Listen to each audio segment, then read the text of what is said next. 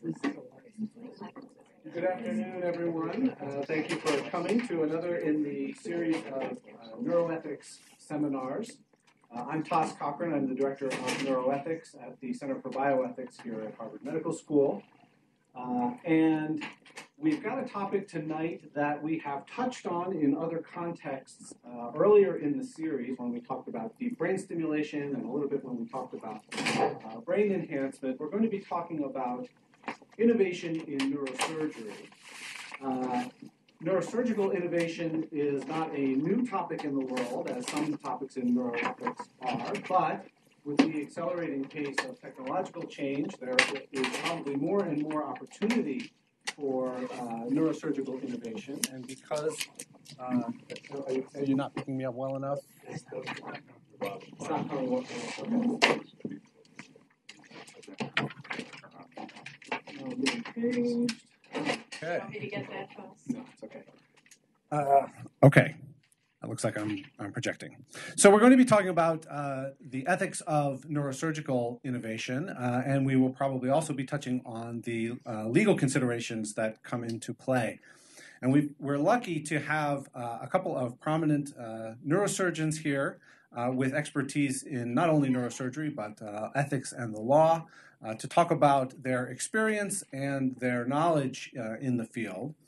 Before we start, I'd like to mention that, as always, after the formal portion of our presentation, there will be some dinner served here, and everyone here is welcome to stay and join in a slightly less formal conversation with our speakers. And I'd also like to thank the groups that help us fund the seminar series, most particularly the Harvard Brain Initiative and the International Neuroethics Society, which allows us to webcast this. I'm told that we do have a class at the undergraduate campus who's joining us, so welcome to you and thank you for joining us. Feel free to tweet questions to us at HMS Bioethics.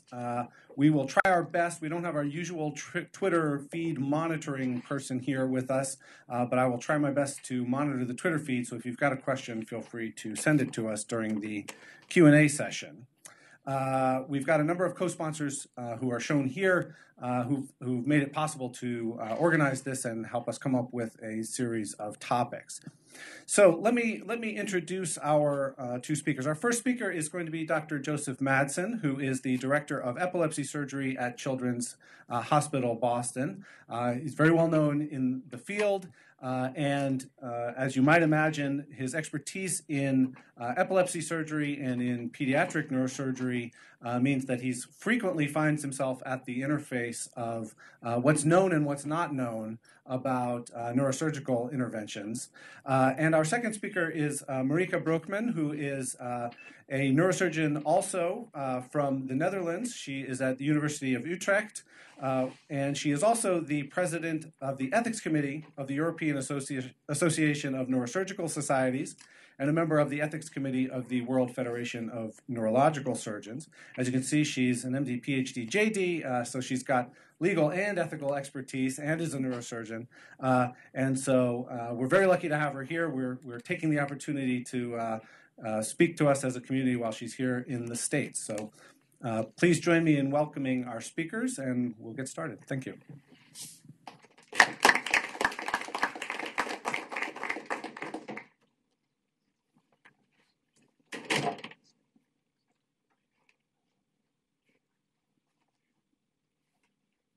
Okay. And how do I advance?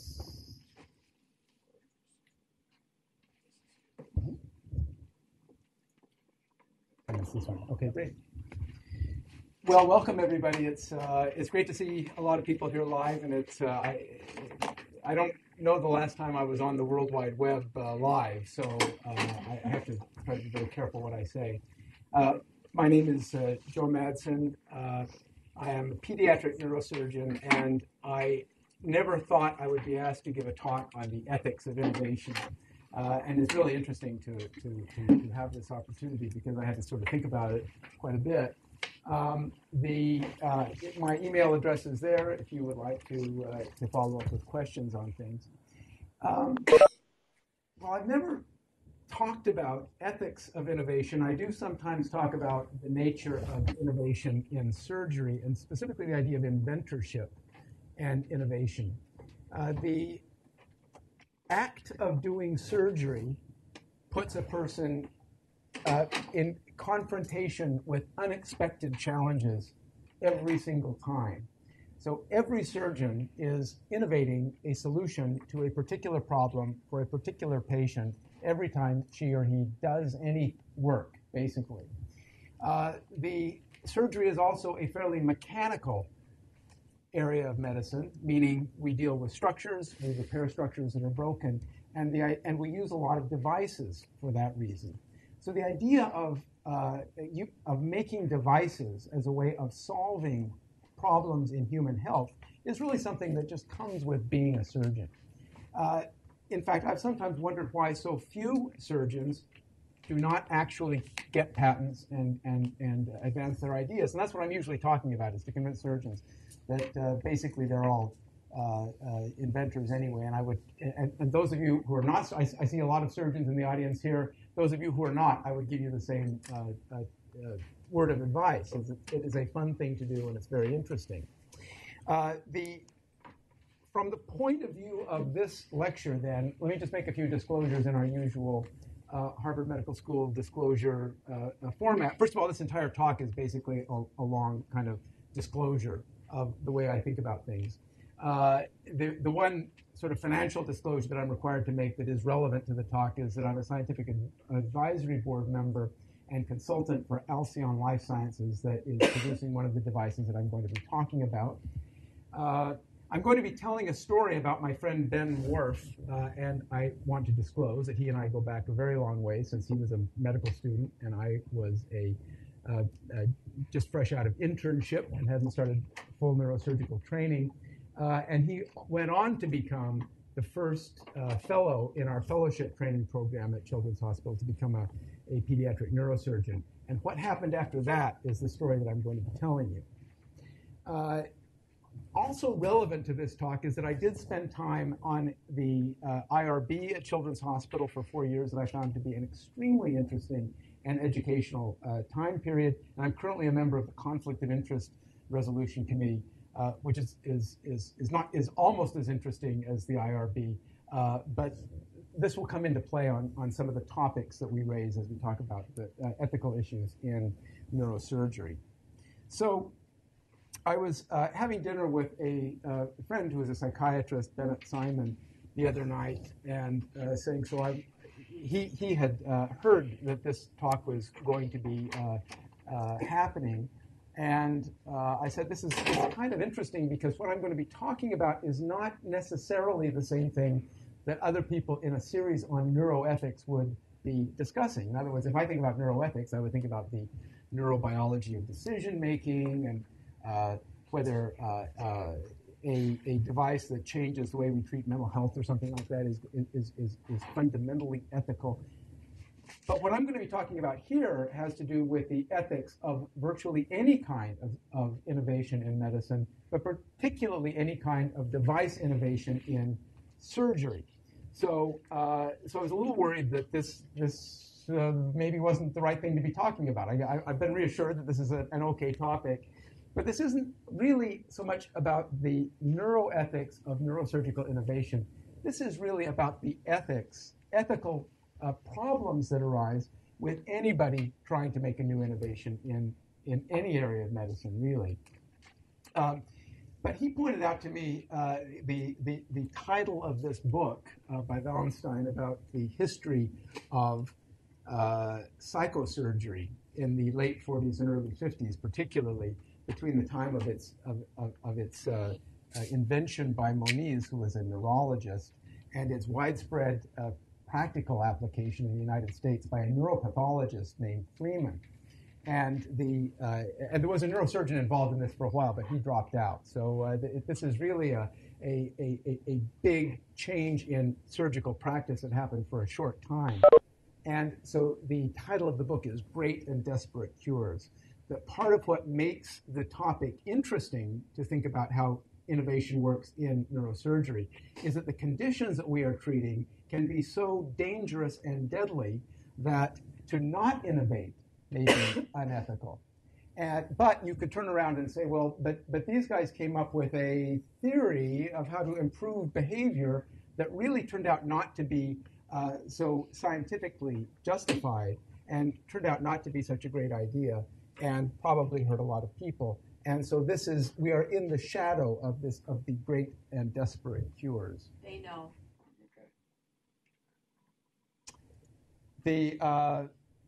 Okay, are we, okay. Well, I can see my slides.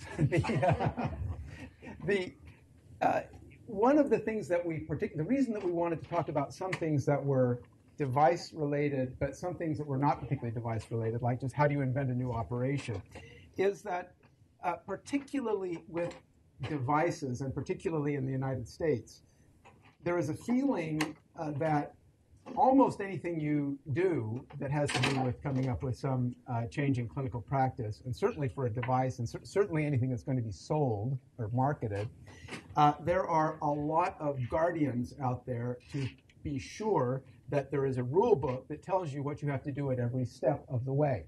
And so I think of these as when we talk about the ethics of making a new innovation, there are a number of borderlands of the area of ethics per se, which are regulated by certain of these groups.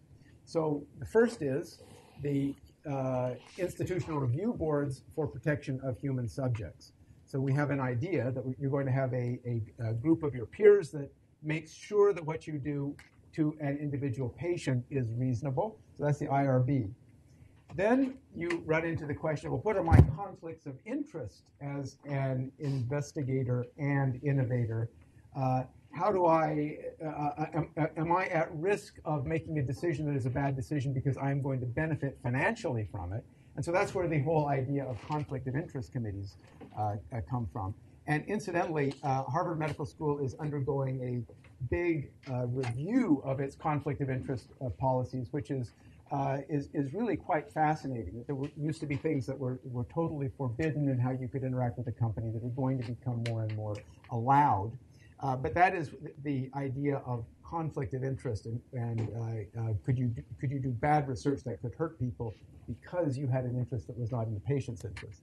And finally, the Food and Drug Administration as the regulatory board is extremely important because we sort of have the feeling that if you can get through this hurdle, then you are at least legally allowed to sell something. But all of these become important if you are trying to be a surgeon that says, I have an idea for a solution to a problem.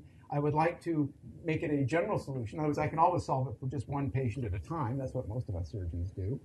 But if I want to say, I think of a way that I could treat a disease that is not being treated well, that needs a new kind of cure, how do I go at it?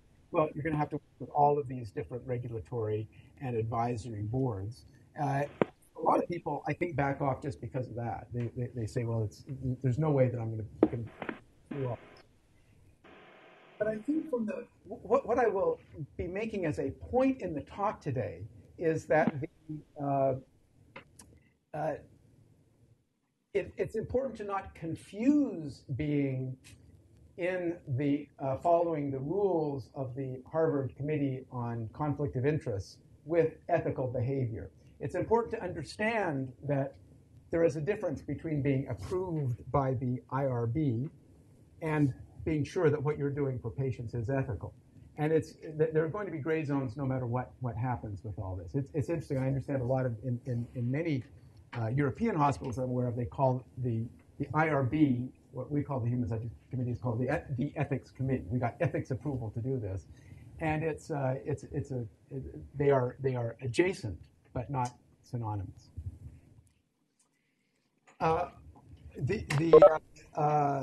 I could almost turn one of these around here and show if it might work.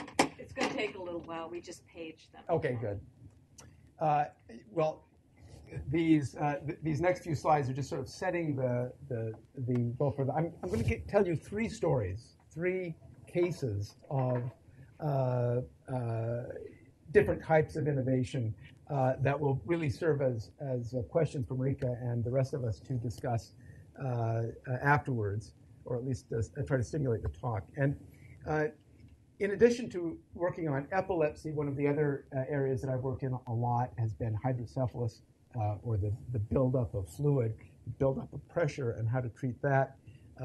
And those are two of the most common conditions treated by pediatric neurosurgeons. So, and both of them are areas that are probably not adequately understood in every sense that they should be. So a patient with hydrocephalus, a child may, to simplify things so that we're on the same page, has a buildup of fluid in the head, usually under pressure. And one of the ways to treat this that became very popular in the 1950s, when a man who was a machinist had a child born with hydrocephalus who needed a shunt, and the surgeon said, if only we had some kind of valve so we could put in tubing to drain this. And Mr. Holter, this machinist, went home and built a valve, and the valve was later used to treat his son. And later this became the Holter Shunt Company, one of the big innovations in treating hydrocephalus at the time. But the problem with shunts is it is a piece of tubing, it is mechanical, and they plug up. And if they plug up, they can cause headaches, they can cause symptoms, and in certain cases, a bad shunt malfunction could cause death if the patient is very dependent on the drainage of the fluid. So two ideas of things that we might try to do to help to make shunts better would be, number one, can we make a self-cleaning shunt? Could we make a shunt that when it starts to get plugged up by the material that plugs it up, you without doing surgery, you open it up and clean it? Thank you very much. Number two, how about if we could figure out ways to treat patients without using a shunt at all? If you don't have a shunt, you can't have a shunt malfunction. So those will be my first and third stories that we'll talk about. The second story is going to talk about the surgical treatment of epilepsy. And one of the things we do is to expose the brain, put on electrodes in order to find out where the seizures are coming from. And then you have to wait for a seizure to happen. And the problem is, of course, you don't know when a seizure is going to happen. Is there a way that we could understand the network well enough without waiting for a seizure and do the surgery sooner? So those are the three things that we're going to talk about. Just for to name these, we'll call one the fail-safe shunt, the shunt that can clean itself.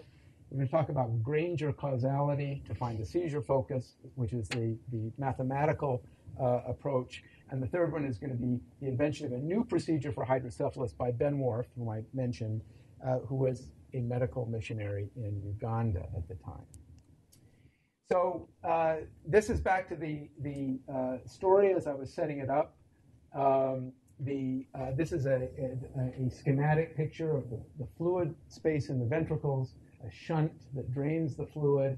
There's a valve that keeps the flow going one way, and that's a common thing. It used to be this was the most common procedure that we did at Children's Hospital, and it's been taken over by a different procedure that we'll come back to in the third story. But the problem with this is that the tissue that lives in the ventricle and floats in there and kind of beats back and forth like seaweed, if you look at it through a scope, is pushed into the little holes that are draining the shunt, and this tissue called the choroid plexus gets into the holes, gets impacted there, and that's what causes the shunt to fail. Most of the times they fail. They can fail for other reasons too, but that's a very major cause of shunt failure in children.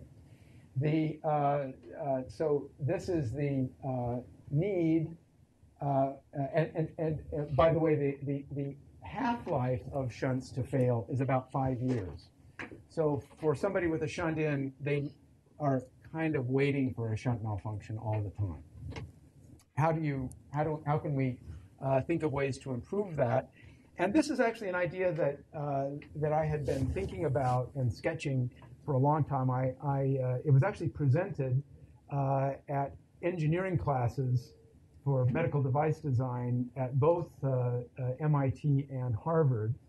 And these were the kind of classes where the students would form teams, and then they would get $5,000 to build the device, and it was very exciting, and it was great fun presenting to them. I was voted off the island both times. I did not get to organize a team, despite the fact that I thought I gave a very charming statement of the problem, and it would have been fun.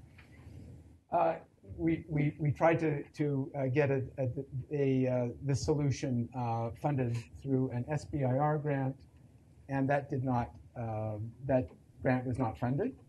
And then it happened that an entrepreneur who was interested in talking with me, who had a company already making other devices, came and said, we'd really like to get into the hydrocephalus market. Do you have anything we could make pretty quickly? And I said, well, I do have some drawings, sketches, and a pitch for this device. And so this is this company called Alcyon, and this is the device. So let me explain what it does. There are two new parts of this device. One is a special kind of flusher.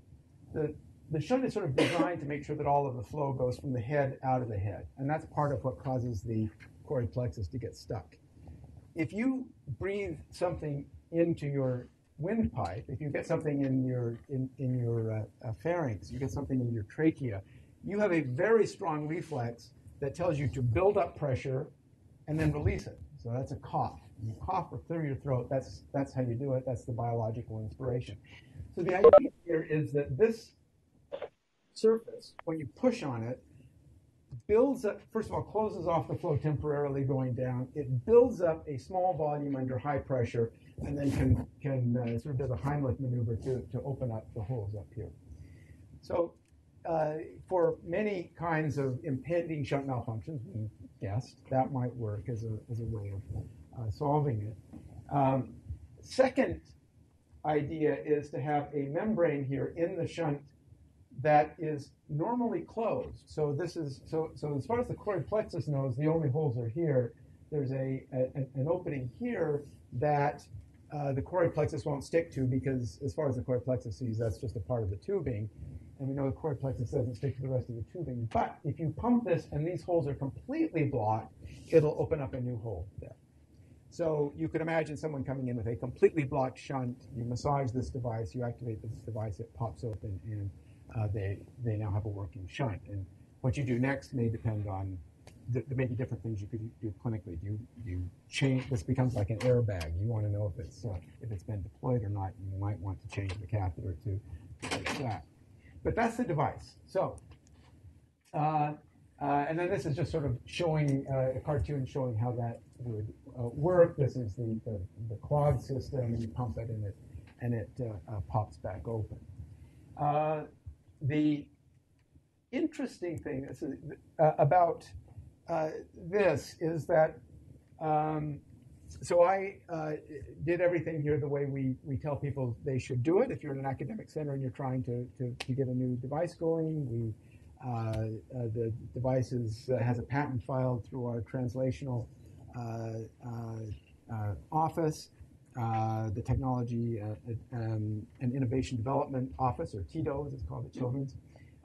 We declared everything to our conflict of interest people, and who just came just at the right moment to make sure that everything I'm saying is correct.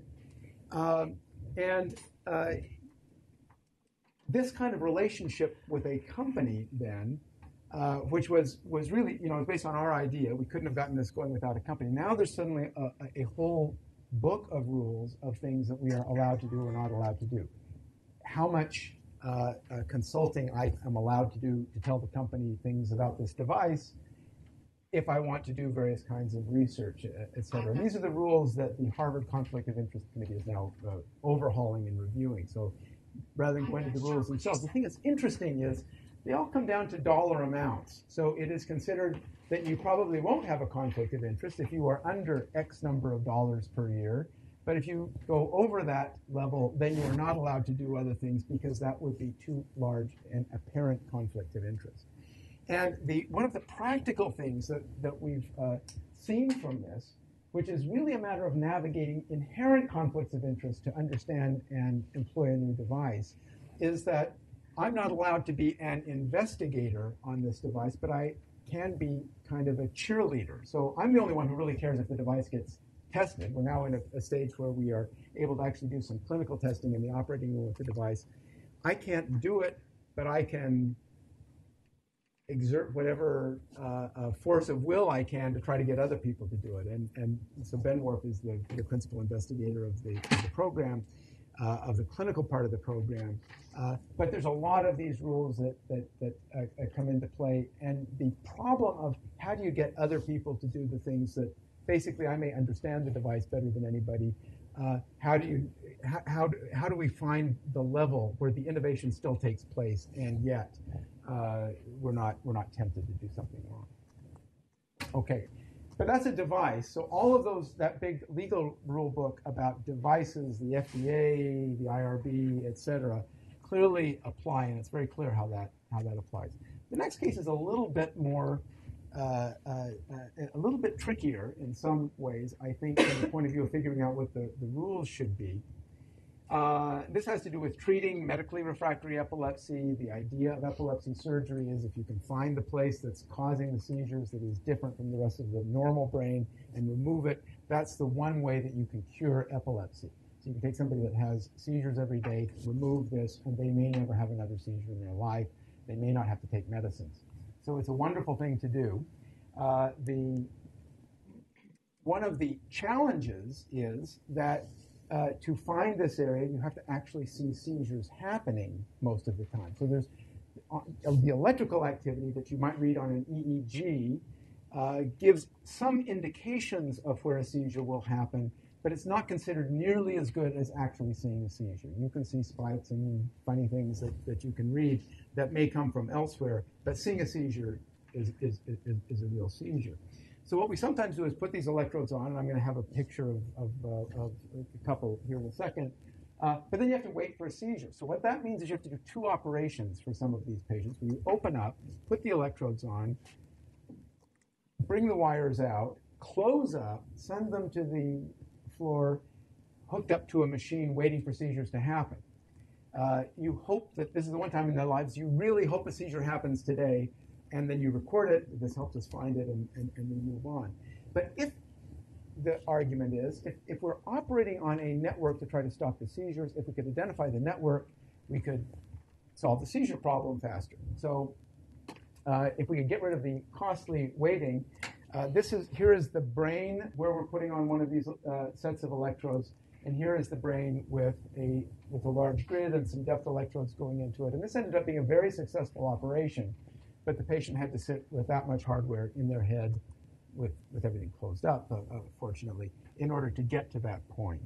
So wouldn't it be wonderful if you could just record something from this network, say, I see how the information is traveling from point to point here. I can estimate from data when a seizure is not happening where it will be if a seizure is happening. And so this is kind of the standard thing. And the interictal data from these is a very rich and very confusing and unreadable amount of digital information. And so what we decided to do, Eun-Young Park in my lab and I started taking this digital information and applied a mathematical algorithm for which Sir Clive Granger won the Nobel Prize in Economics in, I think, 2009. And the idea is Granger was interested in the nature of causality. So how do you know if one thing is causing another if you have a lot of data? And it's sort of like if you think of all these as economic indicators, and you said, I don't really know, how do I predict what's going to happen next? Or if something bad happens, where is it going to happen? Can you get it from the interactions between all of these very complicated nodes? And basically the idea was that if knowing the data in any one channel gives you additional information on predicting the future of another channel, that is causality, according to this mathematical definition of causality. The analogy which he used even in his Nobel acceptance speech, was if you see a person making an apparent random walk, and you have that trajectory coming out of a tavern, you might assume that possibly they were intoxicated. But if there's two of them, and you find out that one of them actually is making a random walk, the other one is following at a safe distance, could you figure out which one was the follower? and which one was the drunk? And the answer is you could, because you use this technique to see who was leading. So if you use that, it turns out that the causal areas turn out to be very similar to, in many of the patients, to what are actually the seizure onset zone areas. And we ran a series of 20, so here and here, and if you just even line these up by their rank order, it turns out that it's very unlikely that you could get this result by randomness. And this worked in most of the cases, but not every single time. So these are probability values. And if you look at that, most of them are p is less than 0.05, but these are for individual patients. The odds of getting this much similarity between the interictal data and the ultimate ictal data, as read by experienced neurologists, is something like 1 in 10 to the 8th. So it's something that works most of the time, and it would be additional information, and it would be good to have. So we've continued to develop this. We now have it at a computational point where it can be done in close enough to real time that you can get data back in the operating room while you're looking at that electrode. The question is, how and by whom do we take the next step to eventually use this information? And that's an interesting question. The more general version of this is, how do we introduce a new way of thinking into surgical practice? And can a surgeon use new information that is coming out of a source and yet divest him or herself from the conflict brought on by the risk of novelty? So we don't really know how good this is, but at some point we want to start using it. Now, we actually have a lot of experience with this in epilepsy mapping and epilepsy surgery, because there are a whole variety of new things that have come along recently, like different kinds of imaging, magnetic imaging, and so on. And we're really looking for a concordance of information. So I think this is actually something that is solvable, but this is not something that is clear how you properly solve it with respect to almost anyone. The FDA can't exactly answer this question for us. The IRB can't exactly answer the question for us. And the Conflict of Interest Committee only cares if I try to get money off of it, which I'm not going to try. It's okay. So that's the second one. Now the third story is so both of those ideas for innovation are just things we're working on. They're in progress. They may never make it to the light of day. This story has made it to the light of day and has become an extremely important story. So I've mentioned to you Ben Worf, my longtime friend, and he, after studying with us to become a pediatric neurosurgeon, went back to Kentucky for a few years, and then one day surprised us all by saying, I have received a religious calling to go and treat children in Africa who are not being treated. And everybody said, wow, and I'm taking my whole family. Here's his whole family. And I'm going to homeschool them in Africa. They ended up in Uganda. They built a hospital. And the patients that they saw primarily were patients with very bad hydrocephalus. So these were kids that came in with very large heads. Here he's with a whole line of mothers with their babies with enormous heads. Many of these people are living in small huts that we may come back to with animals around. But the amazing insight that he had was, if I put those shunts in, the ones that we told you are always plugging off and can cause death, and send them back home, they may never make it back to me if they get sick. This is not a reasonable thing to do.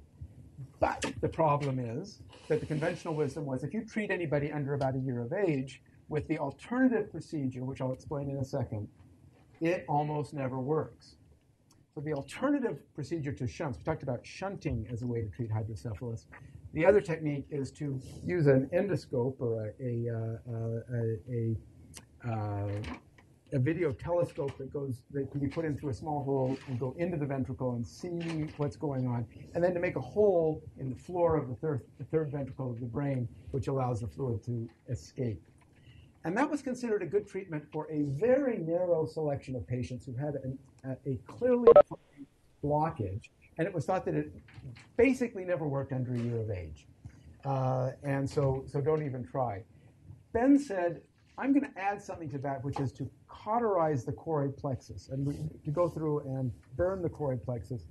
And with doing that, he found that he could treat younger and younger children, and he got them through without shunts. And I tell you this story because at times when I would tell it to various hydrocephalus organizations, parents, and people like that, they would say, wait a minute, so he just started doing an operation that had never been done before. I said, well, technically it had been done by Walter Dandy, but it never really worked when he did it. So yeah, basically no one was doing this. This was a new operation. It was a time when a great and dangerous cure was needed for these children. He started with these kids with enormous heads. This was palliative, but now he starts treating them at a younger and younger age, and they get by without shunts, and they grow into neurologically normal children. So he ended up treating 3,000 of these children before he finished his 7 years in Africa and brought his family back eventually to rejoin us. But that hospital that he established became the training grounds where pediatric neurosurgeons and others have come from all over the world to learn to do this procedure in Uganda. The people they have trained at that hospital in Uganda have done over 17,000 of these operations by this point. And the prevalence of putting shunts in at Boston Children's Hospital has been dramatically declining as the number of endoscopic third ventriculostomies and CPCs has gone up. And Ben went on to win a MacArthur Genius Award for this work, and probably will someday be promoted to full professor, which is even harder at Harvard. So that is the story of someone who really innovated a whole new surgical strategy, a whole new operation. And the point being, just to come back to where we started, that surgeons have to innovate every day. The difference between what is a practical solution to something for one patient, that is what you're paid to do, and what becomes clinical research or something that has to be identified as innovation and regulated in some way is an interesting question, I think, to try to sort out. So that's all I have to say. Thank you very much for letting me pose some questions.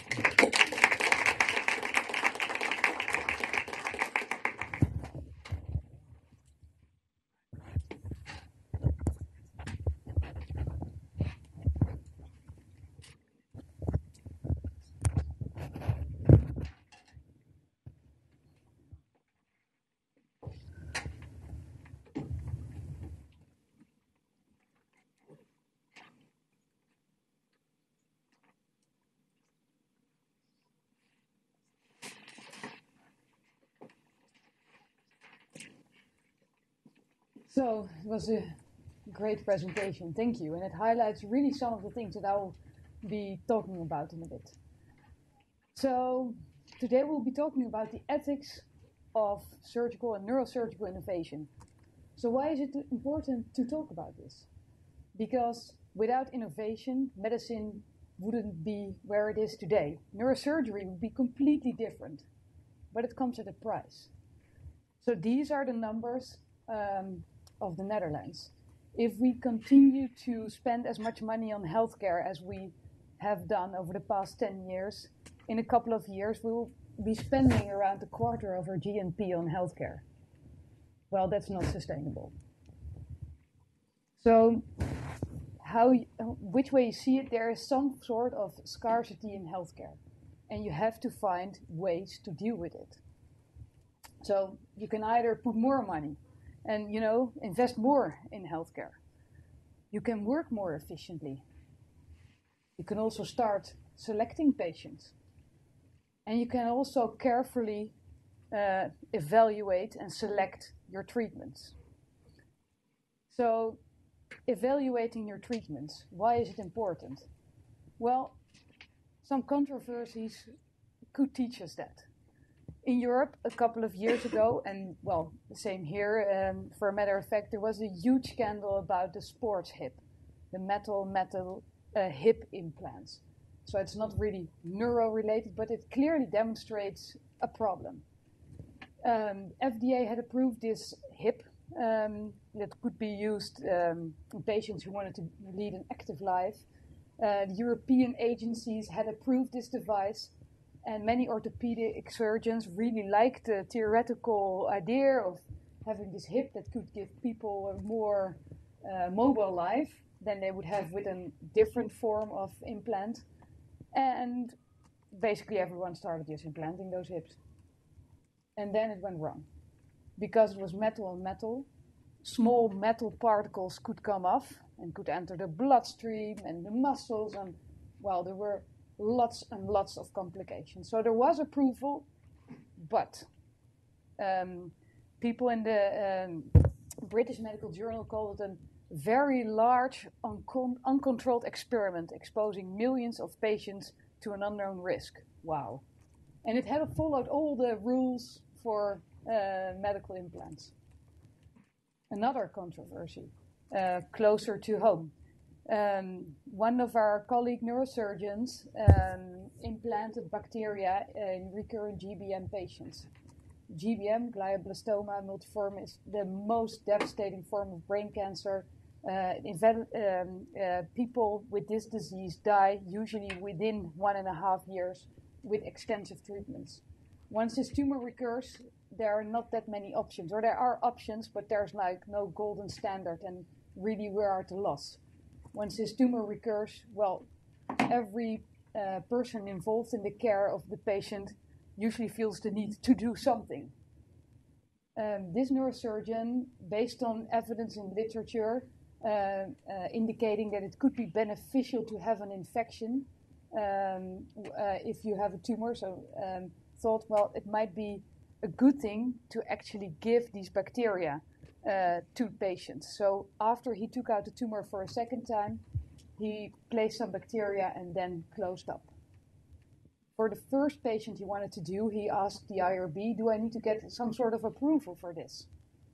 Well, there was no need for approval. It's sort of compassionate use. It's one case. He could do it. It's not research. It's care. You can go ahead for this one patient. Then he started doing more and more cases, and it went horribly wrong, unfortunately. So the patients did consent to the procedure, and he followed most of the rules that we set forth as, these are ethical guidelines, without the approval of the IRB. So this raised a lot of questions all over the world about, so if you have to select treatments, how do you do that? How do you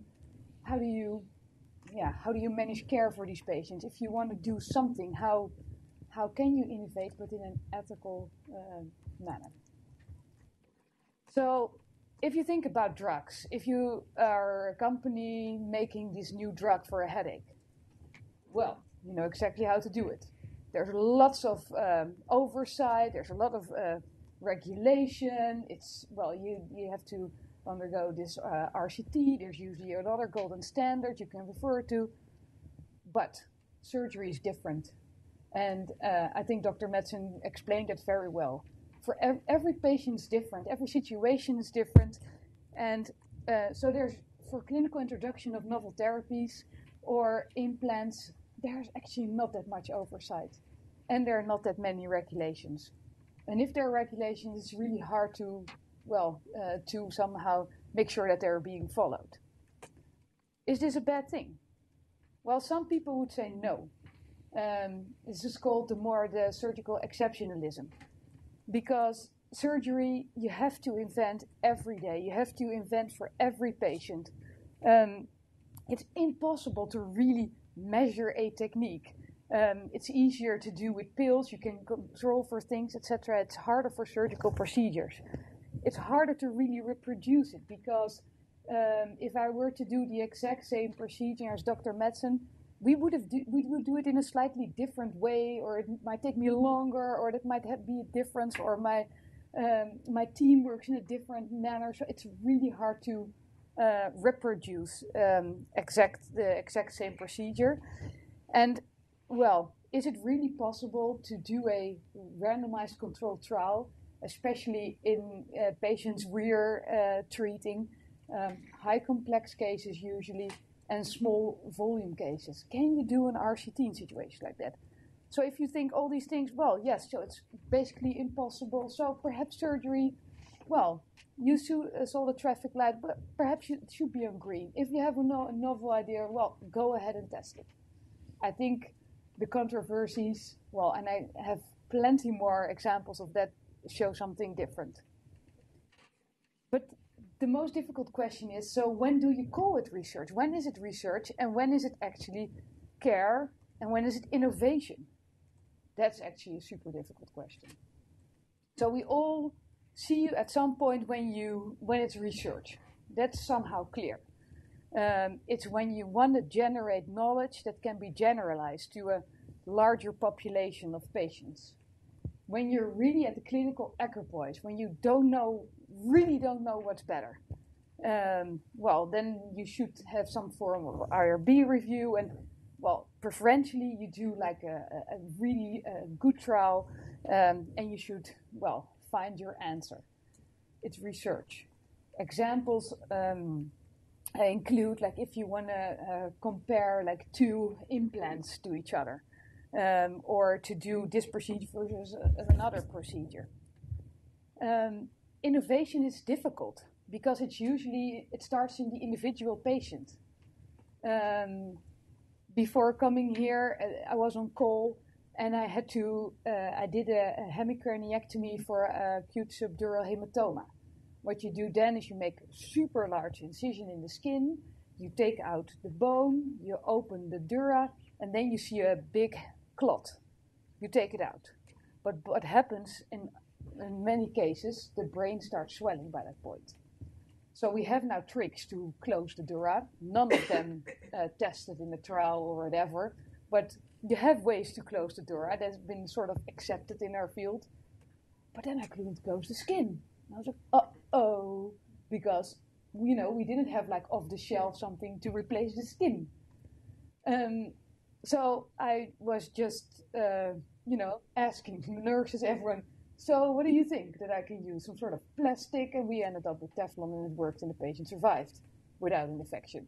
It's like, hey, this could be used. Well, this is really care. It was innovative care, but it's really an individual patient. You can't do an RCT for a case like this. And, well, I really believe this was superior to leaving the skin open. It's unclear if there should be some form of oversight, because who's coming in the middle of the night to the OR, check on me closing the skin a certain way? No one. And, well, it's really, you can't do an RCT.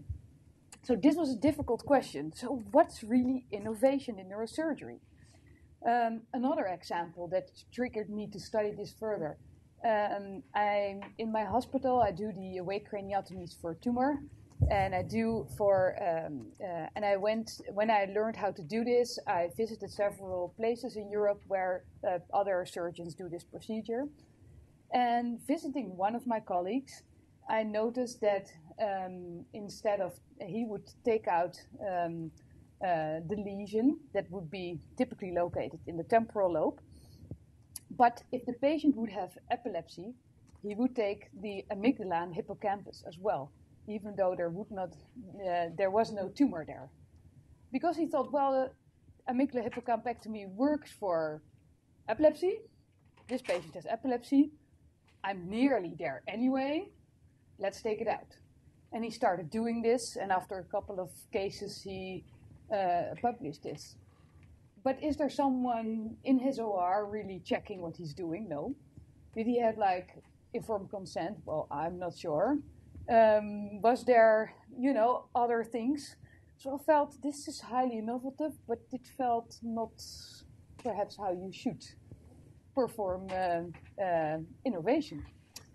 So was this research, innovation, care, when you do your first patient, when you do your 10th patient? So this triggered me. So what's surgical innovation, and what are the themes that you should pay attention to if you're interested in this topic, if you want to innovate in surgery? So how to go about this? So I teamed up with one of my close friends. She is an ethicist and member of parliament for that matter, and hopefully she'll be here in the summer. And she said, well, if you want to know what the questions related to innovation are, well, start with a review. So that's what we did. We did performed a systematic review of the literature. You can't really read this, but the slide says that we looked in 2 search engines and checked multiple keywords. And what you get then is that you filter out the ones that you found in both search engines, and then you select on title, abstract, and then you go full text screening. And then we selected 64 papers that described not only that ethics are important in innovation, but really were more normative papers. And we studied those 64 papers. So what did these papers teach us? Well, if you want to innovate in surgery, there are 4 things are super important.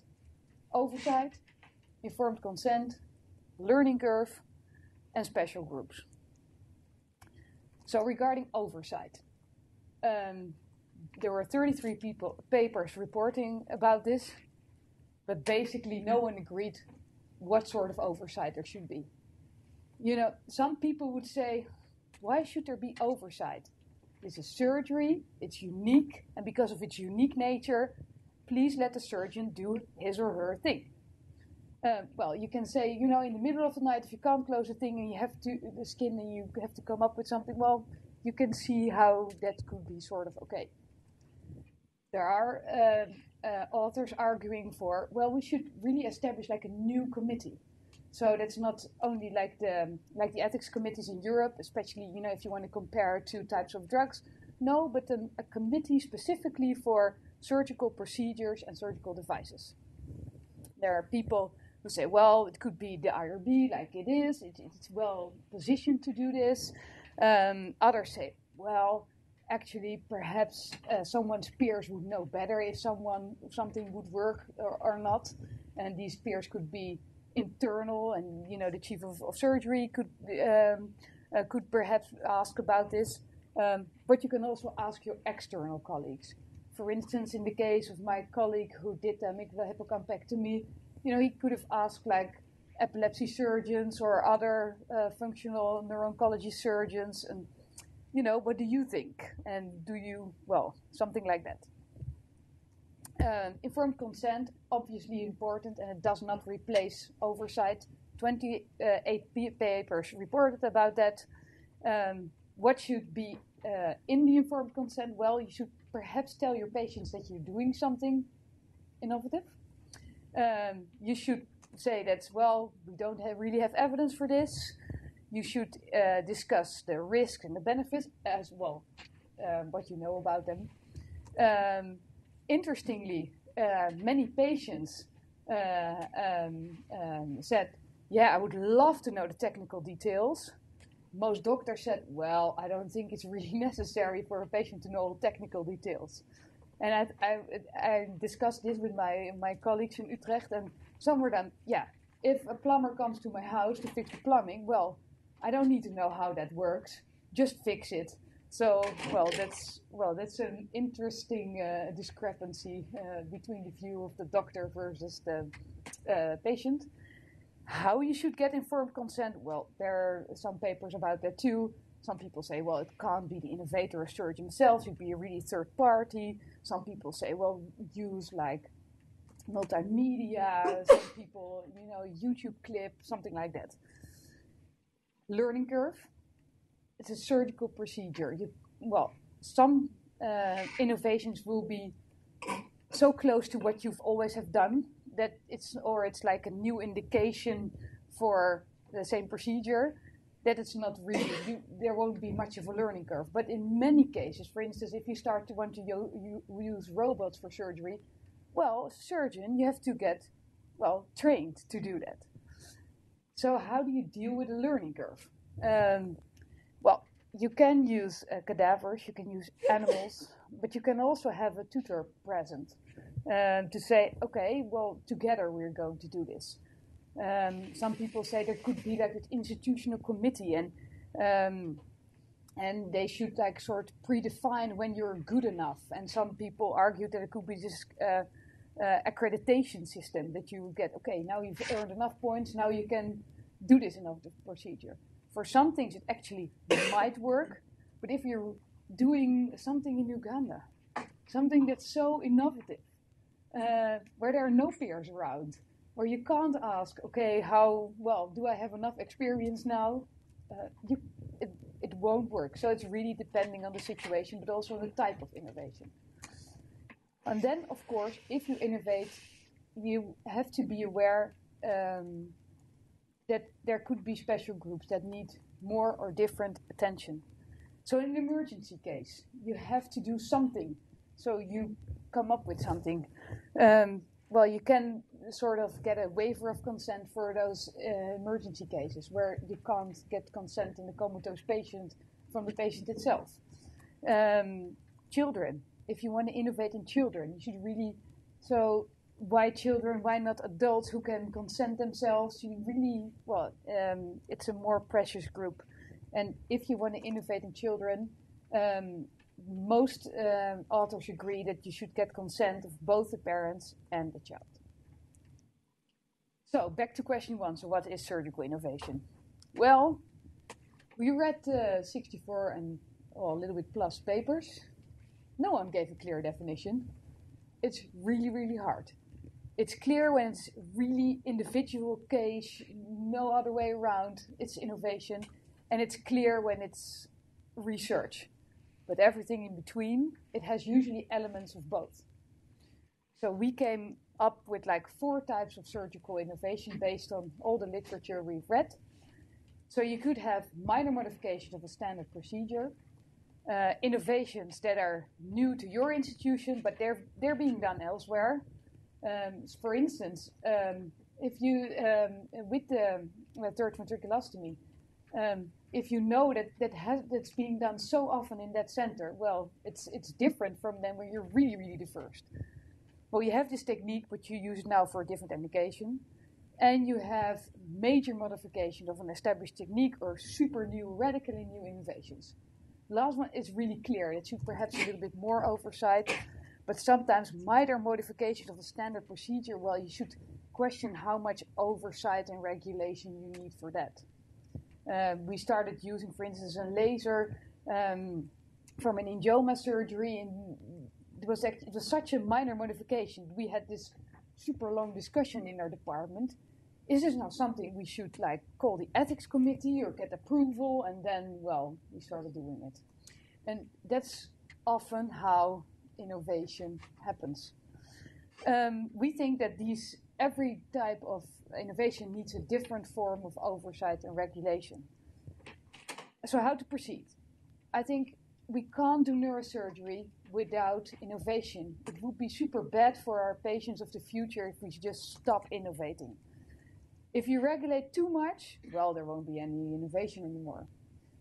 But if you don't evaluate your treatments, it could have really bad outcomes for your patients, but as society as a whole as well.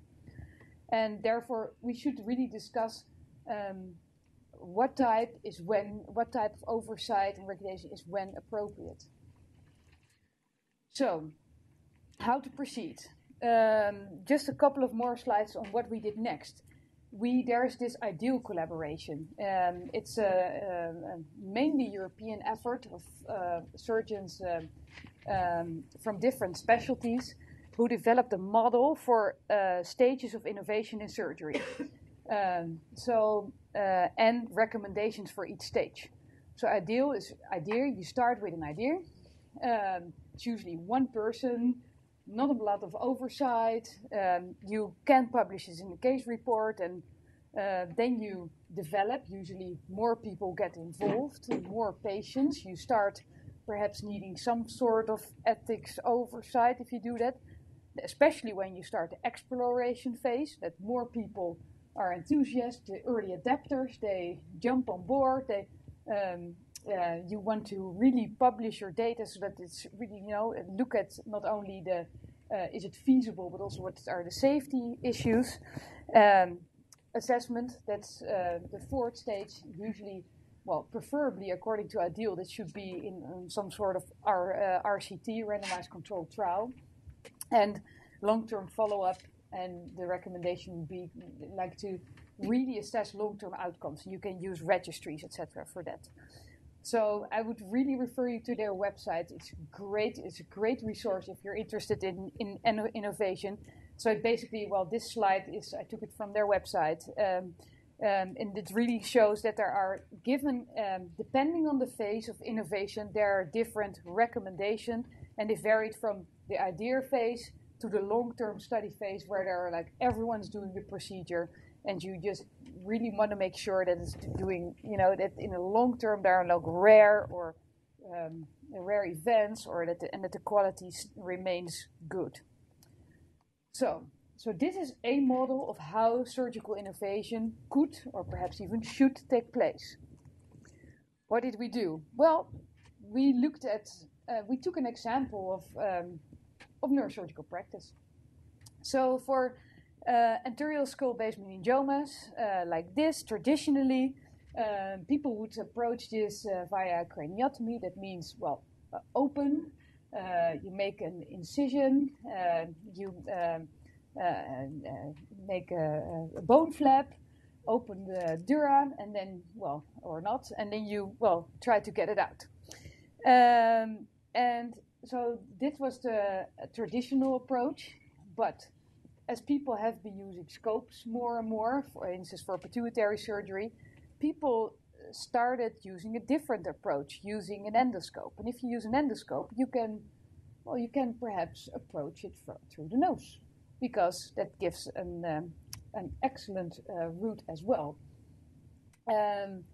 So we saw how this, well, evolved, and we started doing in our center a case like this. And well, I thought, well, this is a good example of something that's clearly innovative. I mean, well, it's, patients don't have a scar anymore. It's a really different approach, a surgical technique. So how was this introduced? Again, we did a systematic review to identify all cases all cases of anonasal approach of these anterior skull-based meningioma, and we include those that really said what they did and what their outcomes were, etc. So these we found 24 papers discussing what we were interested in. We found what typically happens in our field, that there were like 2 cadaver studies. So 2 people report on, hey, we did try this in a cadaver. And then basically you see a lot of retrospective case series, and these were the complications we have had. So there were a couple of case reports, so really the first people to do this in humans, and then all stage 2 retrospective studies. These were the things we did, and these were the complications we had. So it did not really follow the stages. Specifically, if you would look at the order, the time order of in which they appeared, and you're like, okay. So basically, what happens? Someone did a case report, then you see a cadaver study, and then you see all the complication series. So in neurosurgery, we don't naturally tend to innovate according to a roadmap like the ideal. If you look at some of the recommendations, and I realize it's hardly legible, this table, but if you look under ethical approval, because after the first patient you did, you sort of need, the recommendation is that you need some sort of ethical approval. So basically everything from stage 1 or 2 on, you need some sort of ethical approval. Well, you don't see there.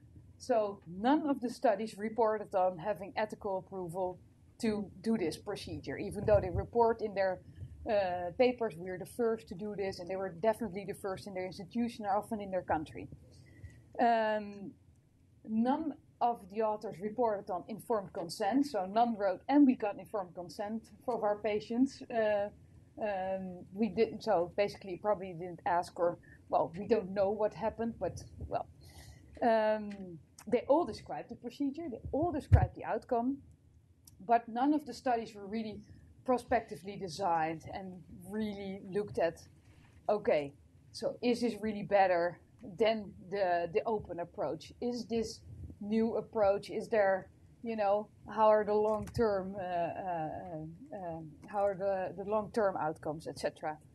So these things really stand out, and this is just a random example in neurosurgery. So if you look at how we introduce novel techniques in neurosurgery, well, we can do better with asking informed consent. Same sometimes for ethics approval, but that's it. Like I said, it's really different if you see it as a minor adjustment of an existing technique. If you see, well, it's just a different pathology than the pituitary tumor, then it's perhaps a minor modification. But if you see it as a radically new thing, then, well, you should,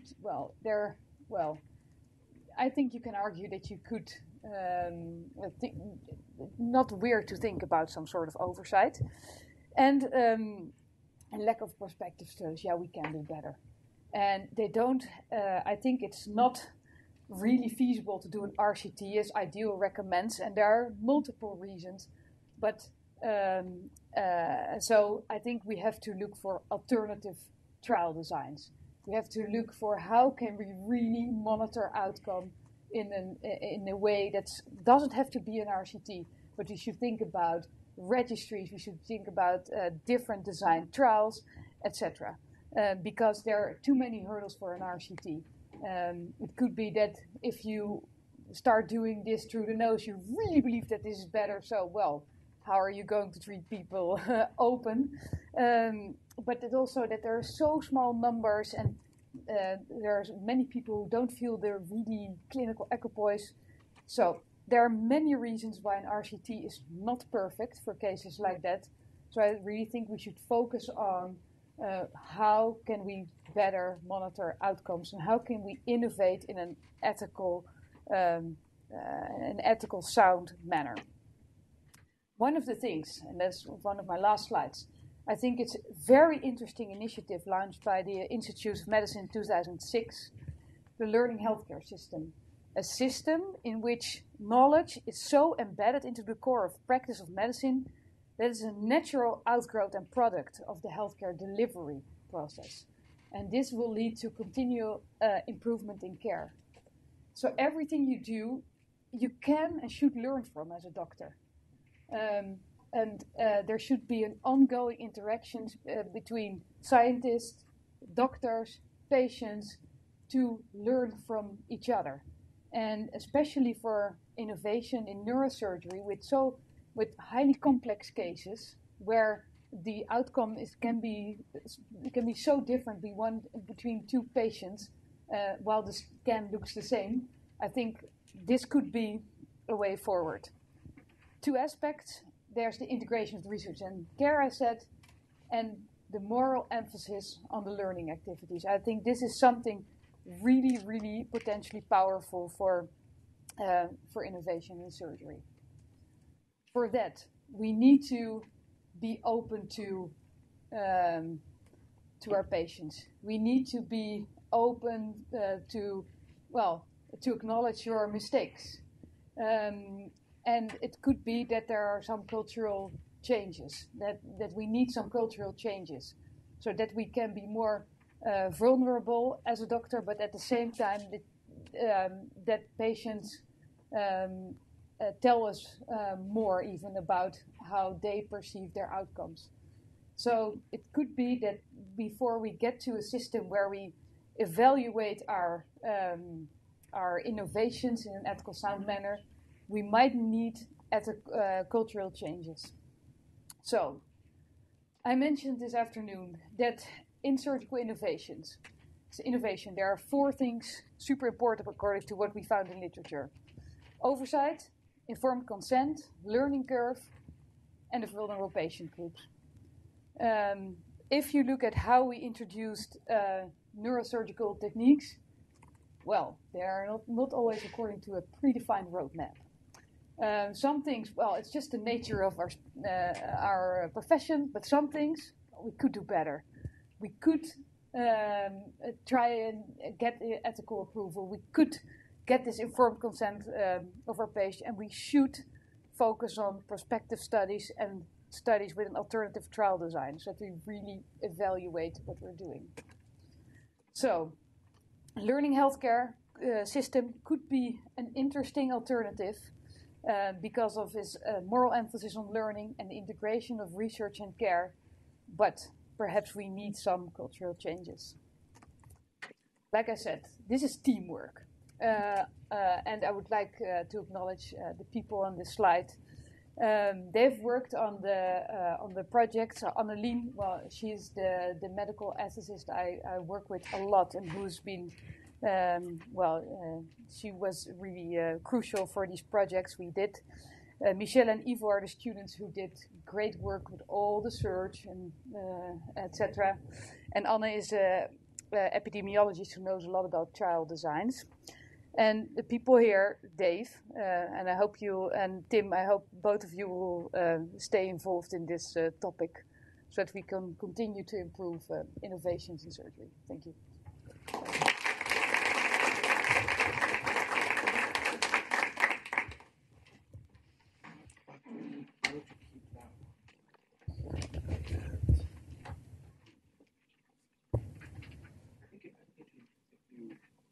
You won't have a problem presenting.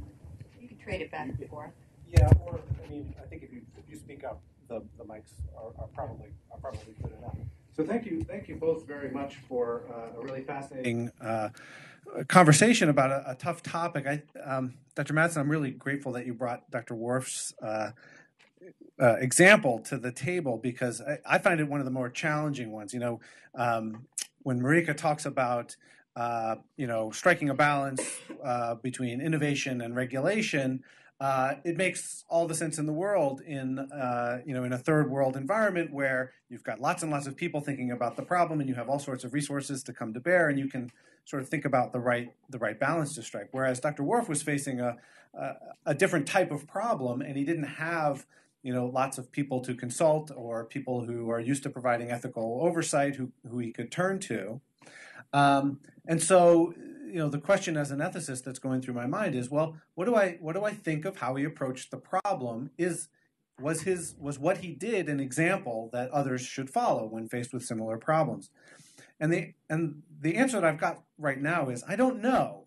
And the reason is you can't use the fact that it turned out really well as a ratification of what he did, right? Because it could have just as easily gone badly, and then we would be using him as a cautionary example of what not to do when you're faced in when you're operating in a resource-poor environment. So the things that I would want to know about how he approached it are things that have to do with how thoughtful the approach was and how respectful of the patient population and the families the behavior was. So. You may or may not want to share a ton of detail about that, or you may not know a ton of detail about that. But I wonder if you've had any conversations with him about the thinking that went into this innovation that he did before he went ahead and did it. Yes, he actually tried a few different things. It included using less expensive shunts, and there were a number of solutions he had to the problem that came up immediately. But he was right from the get-go very concerned about the problem of follow-up and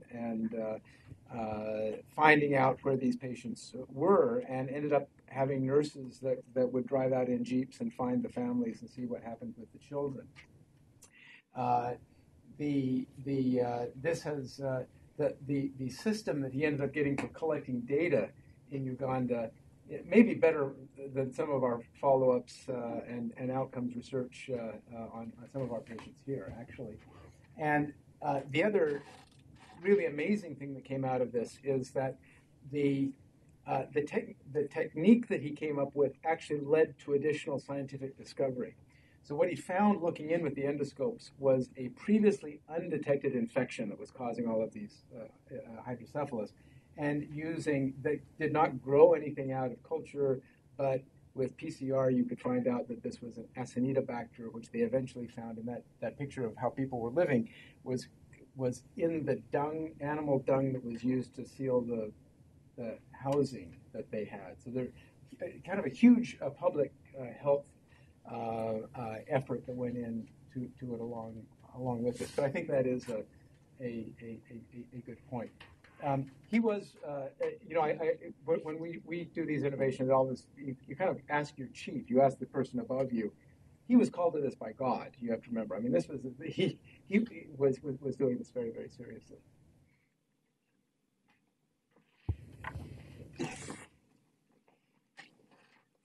So the contrasting anecdote that you gave of the surgeon who was, surgically removing seizure centers and also removed the amygdala and the hippocampus. Do you have any further information about the thought that went into that? I mean, I have to say, I'm kind of shocked. I'm not a neurosurgeon. I'm not a neurologist. I have only the barest appreciation of what the amygdala and hippocampus do, but I can't quite imagine cavalierly. It perhaps wasn't cavalier, but it sounds almost cavalier to have taken them out. And you used a sort of plumbing analogy, but surely any homeowner who hired a plumber would want to know if they were going to take out the heater or, some other critical part of the infrastructure of one's home. So do you know more about that anecdote, which would be more of a cautionary tale? So his rationale was that this is a procedure that's often performed for certain types of epilepsy. Well, in specific indications. That's something you do. It's one of your workhorses. It's regularly performed for epilepsy, in epilepsy surgery. You take out the amygdala and the hippocampus. So, but these patients were not they were not the same. So it's just this reasoning works for this condition. Oh, it could work for epilepsy in this condition as well. I can't. Well, that was his rationale. And indeed, if you take out a structure like that, well, wouldn't you want to know as a homeowner? Of course. So I think the four aspects I spoke about. Well, I think this is something. Well, you need informed consent about this. You need to explain that this is innovative, that this is really not what the rest of the world is doing, and that you're basically trying. And because you're not only trying this one patient that you feel so sorry for, but actually several in a row, well, I think it starts to be research. So that there should be some form of oversight for things like this. But, well, the fact is that there wasn't oversight. And, well, you can't just do this, apparently. So that's, also the unique nature of surgery. So we can just only, discuss things like this so that, my residents don't start to do the same. So that I can teach them. So, guys, this is not the normal way to do it. And hopefully we can change the culture by that. Because that's actually all we can right now in cases like that. So Marieke, I'm at Bill Gormley, I'm one of the neurosurgeons. If you think about it, it sounds terrible. One of the most successful surgeries that we do is something called a microvascular decompression, where people come in with terrible trigeminal pain, and we go in and we take a vessel off the nerve, and we put a piece of cotton. The way we got to that was that some surgeon was taking out tumors in the region and happened to notice that all these patients with pain had a blood vessel. So he said, how about if I just start taking people who show up with pain, but with no tumors, and just go to the OR? And maybe they have a blood vessel on it. Maybe they don't, but I'll just try that. That is, to this day, the most successful neurosurgical intervention we have. Tried over 35 years. So there is something about innovation which is, it is scary. It has to be watched. But I think that the moment we say, you can't do it on a hunch, you can't do it with the information you have, we stop progressing. And so I would be cautious to say that one-offs don't count. One-offs, and I get the problem, I get the difference between a plumber and a neurosurgeon. One-offs in Silicon Valley have created all of our progress. One-offs here will create it too. And I think that we the moment we over constrain the thought process, we get ourselves into a non-mobile medical community. I fully agree with you. And I think that especially the idea phase, and you have to do something and critically look at what you're doing. It could be innovative. So that's, I think, a little bit what happens with the endoscopic and the nasal approach, that we realize in hindsight, oh wait, this was kind of an innovation actually. So I think we should culture the idea phase, and we should nurture it and have people come up with as many ideas as possible. But I think we really need to keep discussing how to translate the ideas like that into clinic. And I think it's really good. So I learned in med school, case reports, you should never publish, but I'm a huge proponent of case reports, because especially from those things you learn what worked for other people in a rare situation, but it's a way to share knowledge about this one individual patient. And I should even encourage people, well, we tried this and didn't work, because that's the whole point. If it works, then it's great to have the idea and to move on. But, well, you don't want everyone to try something that won't work anyway. So I fully agree, but we have to think about a way to really take this idea to the clinic, because that's a big difference with Silicon Valley. If, a company fails, and I think, what was it, 1 out of 10 only succeeds or something, well, the other 9, But in neurosurgery, it's a bit different. If we fail 9 out of 10, well, we're not doing such a great job, I think. Hurt 9 out of 10. Yeah, hurt. Even hurt. It may not have helped. No. I don't mean to sound Trump-esque, but there is a space for trying things that seem logical and novel. Now, sticking a tumor with stool is probably not a great idea, right? That there are limits to how much we can do, right? But I do think that 10 neurosurgeons sit around and say, this is a great idea. Yeah. Should probably try it. Right. Well, so that I think the example of asking 10 neurosurgeons is an example of a type of oversight, right? So, I think you would agree that if there wasn't even a very good rationale for trying that, right? If he just had the idea one day, wasn't based on any rationale, didn't really ask anybody, didn't explain to the patients why he thought this would work and that this was novel. Even if it worked out, then you'd have something, you'd be critical of it, right? You'd say, really, you should have asked your colleagues. At a minimum, you should have asked your colleagues for a little bit of input before you tried this.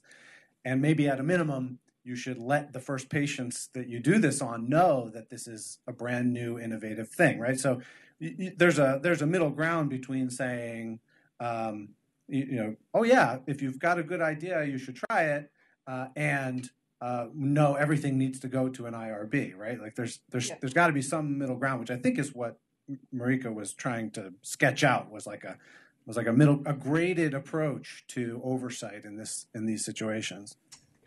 Just in terms of the way this is formally done at Children's Hospital now, it's just of interest. Once it was realized that people started to bring some of these innovative surgical advances, like multiple organ transplants at the same time. Hadn't been done in this population. We want to try to do it. And the IRB said, we don't really have exactly the right expertise to evaluate that. I mean, how do we know whether that's a good idea or not a good idea? We are not the right ones to do that. On the other hand, the members of, and by the way, the IRB is one of the committees in the hospital that is federally sanctioned. So everything the IRB does is carefully documented. They have to do everything by very clear legal rules. But what has happened at Children's, and I believe this is still the case, is that there is a different committee which has a lot of the same members. So the people who are on the IRB actually have a lot of experience in evaluating risk-benefit issues for individual patients and written protocols. But But situations that are presented to this committee, also the committee gets ad hoc, some members who are other surgeons in a similar area, some clinicians who are outside of the area, different stakeholders to look at it. And basically what they do is they give an advisory opinion on what is reasonable to do. And I think if in the case of, when Dr. Janetta got the idea to do microvascular decompression, probably that is what at our hospital would have been recommended, to say, I see you're now operating on people who don't have tumors, but it sounds like you have a pretty good reason for doing it, but let's have this committee review. And this is some language you should probably include in your surgical informed consent, not a research informed consent, a surgical informed consent. My name is Dave. I'm a first-year medical student. My question maybe relates more to what Dr. Broekman was asking about, but Dr. Madsen, I'd love to hear your thoughts as well. One of the things I'm curious about is patients who are extremely vulnerable, so near the end of their life with, like you mentioned, glioblastoma or an end-stage neurological disease like ALS or something like that. We often talk in ethics that they sort of need more protection and that the standards for informed consent and things like that need to be maybe a little bit higher. What I'm curious about, though, is sometimes when we talk about surgical innovation, it seems like we may be restricting their right to choose their treatment. And what I'm thinking of specifically is sort of the example that you gave of the surgeon who gave patients with GBM the bacteria to see if it would work. I can imagine a situation in which a patient who is extremely ill and near death sort of wants a very experimental treatment like that on, the very, very off chance it may work for them. And so that, as they die, they maybe could be contributing in some way to further scientific knowledge and things like that. How can we balance sort of like the desires of these patients with sort of our societal level protections of people that we consider to be somewhat vulnerable in the context of neurological disease? This is extremely good and important question. So I treat mainly people with brain tumors. So I treat a lot of those patients that have recurrent GBM. And many come to me and my colleagues at neuro-oncology and asking about all forms of experimental treatment. And, well, how do you advise them as a doctor?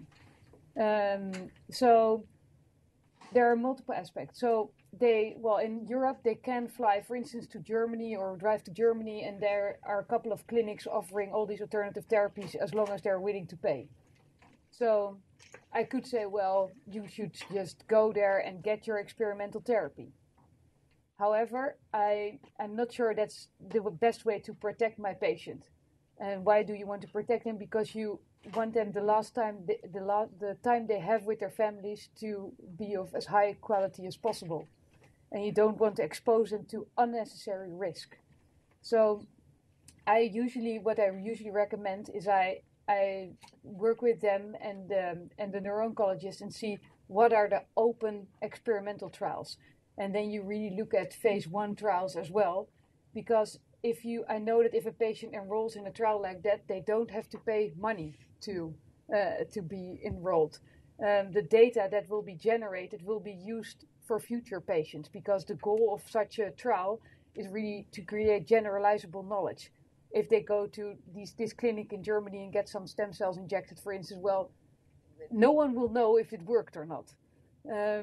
So that will be important. So if they really want to make this contribution to their to other patients, well, it should be in some sort of trial that it's being reported about. It's really good if like an independent committee looked at the protocol to see, okay, does it make sense? Will this answer questions that can help future patients, and doesn't it put the patient at too much risk? So that's what I usually do. However, more and more people go on the internet and find all these really extreme forms of alternative treatment options, surgically or non-surgically. And more people ask about that. So it's a question that's becoming more and more urgent. And I think it's important to, so for any patient, what's the goal? Why do they want this? Because they want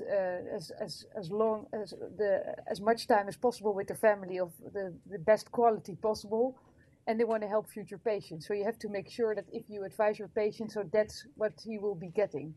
So with respect to the informed consent, I don't think it should be for patients like that even.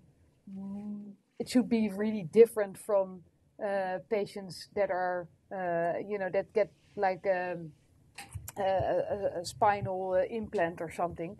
I'm not sure how that should be really different. If you talk about people in a coma or children, etc., and you want to do something innovative, well, I think you do need to change your informed consent procedure. So we're right at 6 o'clock. We will have an opportunity to continue the conversation, and the question about whether patients have a right to access to experimental therapies is maybe an excellent topic for a conversation there. Anyone who likes to stay is welcome to stay and join us for that dinner and conversation.